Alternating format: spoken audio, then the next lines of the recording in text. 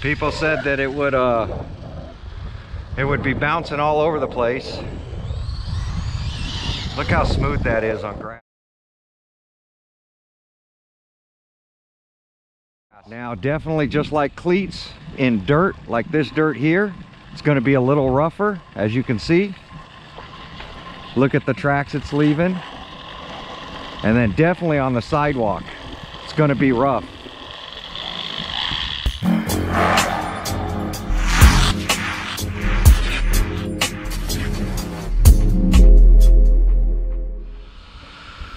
All right, welcome back. So we are back out here at the park.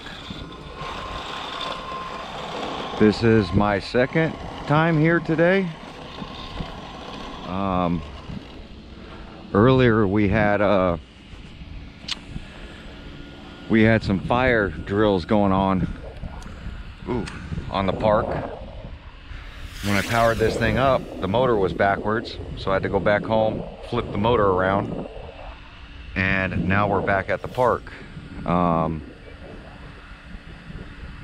There is a soccer player that's been walking back and forth kicking the ball, so I think I'll head over to the other park. Plus there's dogs in the corner, so the other one is kind of short. So I'm going to start the GPS now, just so I don't forget, and we'll see how this thing does. And I noticed this grass is getting lumpier and lumpier, and I don't know if it's from that sprinkler leaking or not. We'll see how these tiny cleats do.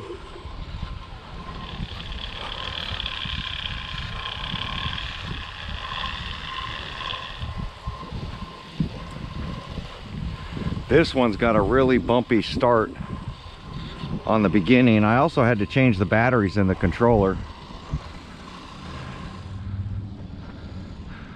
This one is pretty tiny.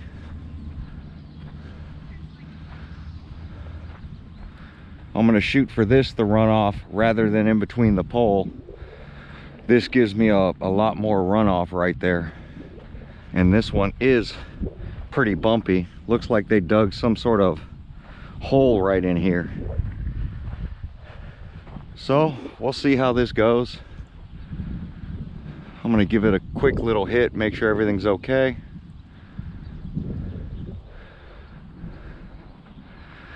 And here we go.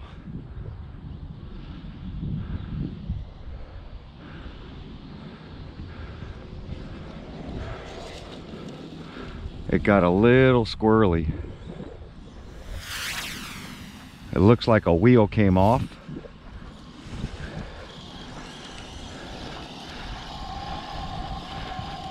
In that run and turned right really quick. I have a feeling it probably stripped out the hex, because cheap wheels tend to do that. And the Mojave loves stripping out that the rear hexes, especially on big drive. Yep. The washer looks like it's still in the rim, and yes, it stripped out the hex. So this wheel is no good now, which kind of sucks. You see the wheel hex is all rounded out. So what happens is it strips it and then it unscrews it, and that's usually high bite surfaces, and with the cleats, I must say, is high bite. So we're gonna have to figure out something else with this wheel, which sucks because it's a rear and it's one I did a lot of work to. But time for some rims, I guess. I know it's not gonna be fast because I was barely, I didn't even get to half trigger. Stop, read, yeah, 45 miles an hour, stripped out the hex.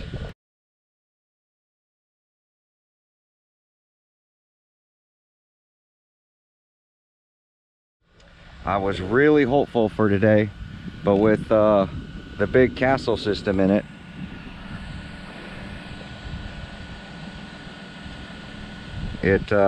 definitely pulling a lot harder. I can't even tell if the washer is in there. I think that's the washer. Hopefully I didn't lose the washer. But I know the nut's gone. I'm gonna let the fans run to try to drain those batteries down. And then these were used rims. And it's not a good quality rim. Even though it's from Proline, it's soft. So let me get this thing back to the car. I'm gonna have to carry it, and we'll be right back. All right, so got everything back, got everything off.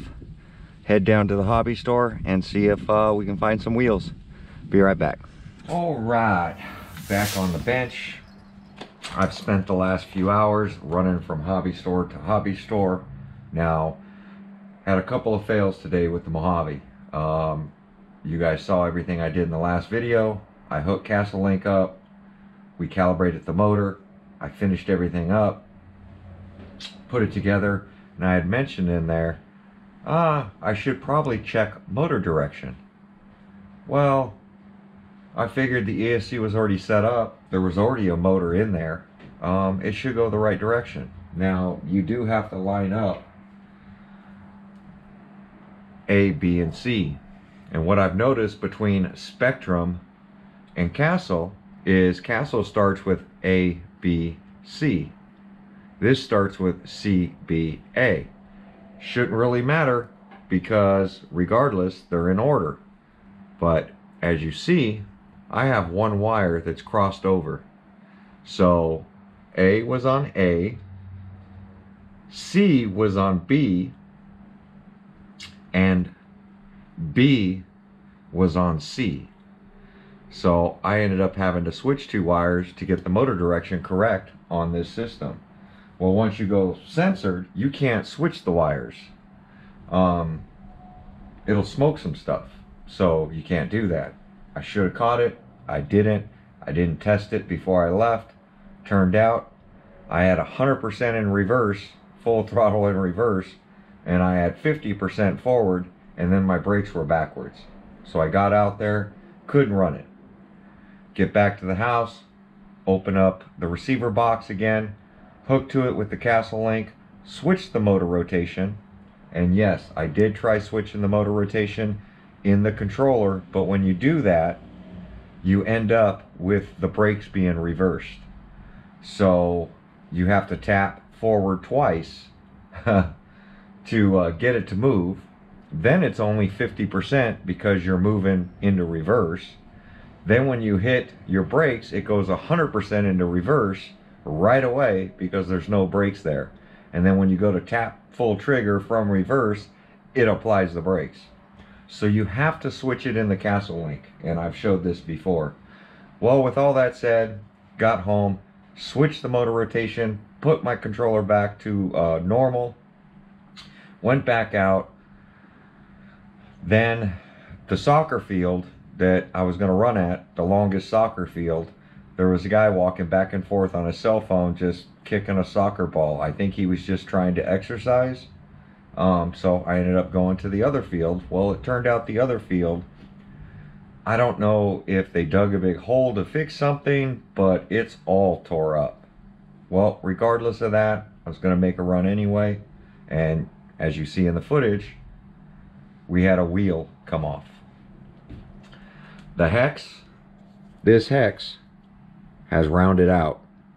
And this has always been a common problem with the rear of the Mojave. It's normally the left rear that strips out. But because I've tightened up I locked the center diff because it's got a spool in it, and then I tightened up front and rear diffs, especially with these cleats, we're getting a lot of traction. Traction on a cheap rim like this, even though they're Proline, the plastic, like I've said before, this plastic is very soft. Soft plastic results into the hexes stripping. So I'd love to say, you know, my cleats failed, but the rim failed. Now, how can we solve that? We can go to aluminum rim. It's going to be very costly. Put some spikes on that. And then I don't think the hexes will strip anymore. We might start busting some axles, but I don't know. We're having pretty good slippage with this, and I have soft start set up. Haven't adjusted torque limiting yet, which I might have to do, but I feel these were used rims anyway. Not only used rims, I had to boil them for 15 minutes each. One of them got boiled for an hour to get the tires off of it, which I showed. And that also could have contributed to softening up the plastic. I don't think it did, but you never know. I did let it cool down normally, which means room temp.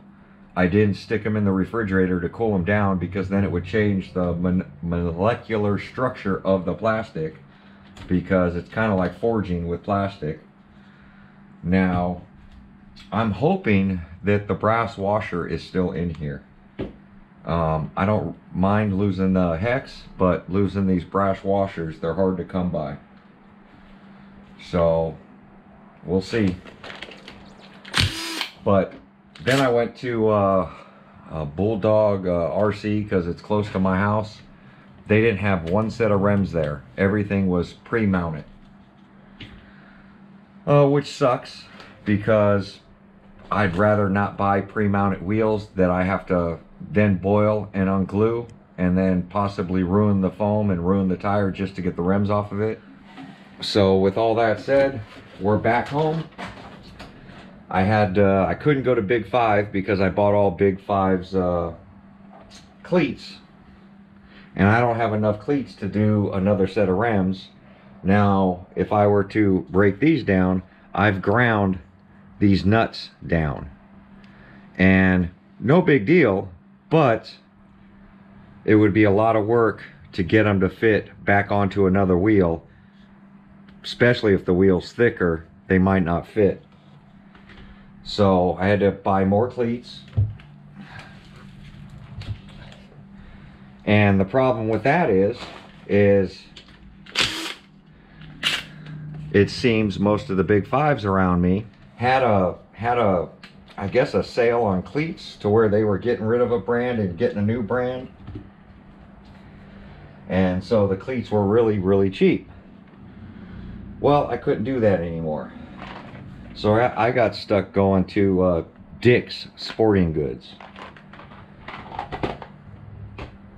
Now, Dick's only offers these. These are studded with plastic around the outside for the short ones. They didn't have any long ones there. I prefer this, where the stud is encapsulated into it down at the base, and this is all plastic. These are a little heavier, but I worry about the plastic breaking off and then me being left with a metal stud like this. But that's all they had. And most of the I bought everything they had, and most of the packages they had were opened as well. So hopefully there's 14 in each. We're gonna do up another set. And not only that, these were a lot more money. They were like $12.99 for 14. So I bought the 4 packages they had. I'm assuming with the 4 packages plus the 14 I have extra, plus what I have left over on these, hopefully I can get another set of rims done.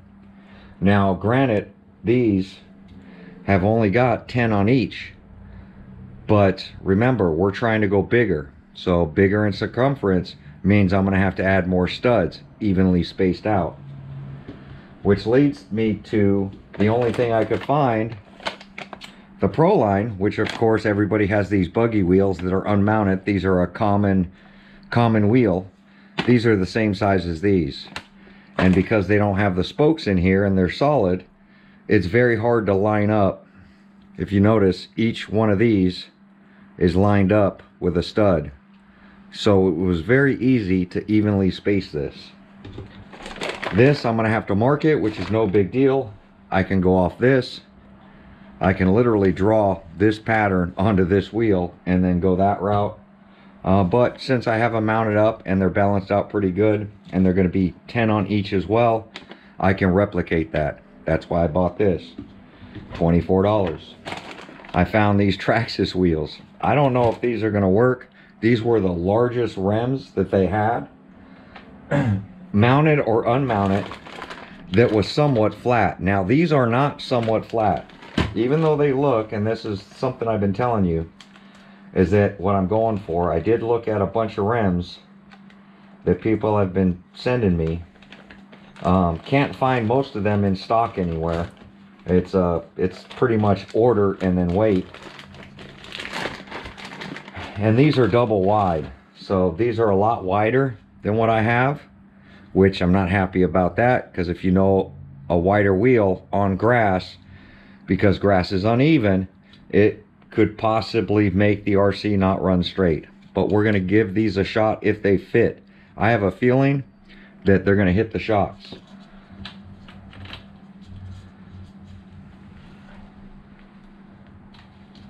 Well, and they have the Traxxas deal, which means I got to shave them out to even test fit them. But they might clear. So I'm gonna have to ground down a set of these, and as you see the lip on each edge, I can't grind it. This is what I was talking about. This is a good rim because your tire would sit into here, and then you would glue this area right in here, and then when it tries to stretch it, the rubber is pushing against this plastic rather than a flat surface like on this. When the glue is pulling on a flat surface, these tend to come unglued a lot.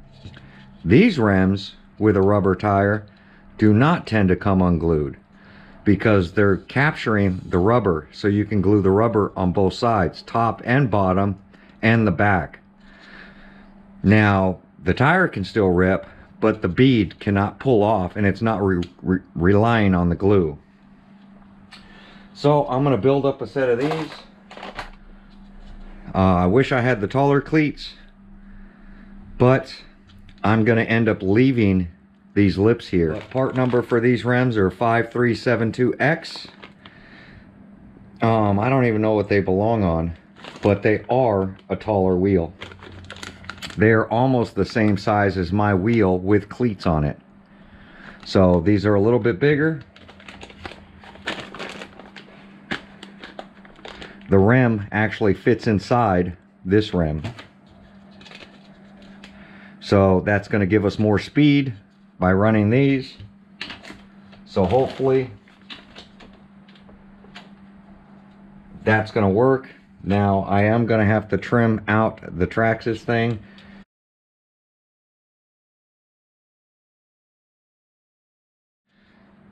And then this plastic from Traxxas is a lot stronger. And because we have the 5 holes here, it's easier to space out. Now these were only $12 for 2, $24 for 4, versus $24 for 4 of these as well. So regardless, the cost is going to be the same. I feel the Traxxas wheel, we're going to have better luck with it. Only thing I worry about is the width. And being wider and being taller, I'm going to end up using more cleats on this to make it run smooth. So I'm going to be up all night putting together another set, which it is what it is, but I was very disappointed in the run because I barely started to lay into the trigger. Everything was going good, and then all of a sudden it started veering right really hard, and I was staying in it, but it was veering right really hard, and then I just let off. Then I realized out of the corner of my eye I saw one of the wheels rolling away. I wish I can say it failed because one of my cleats shot out, but that's not the case. Cleats are still holding in strong, but you never know. So love keeping you guys up to date. I definitely want you guys to know everything that I'm doing, and we're going to go from there. But I'm going to go ahead and start getting these things built.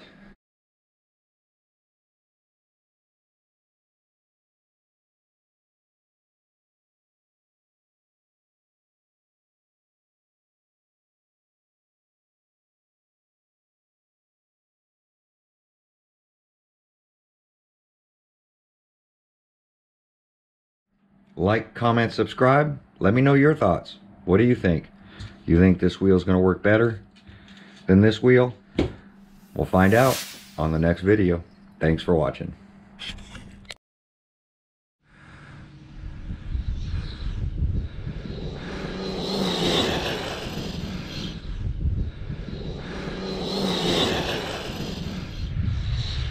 Nope.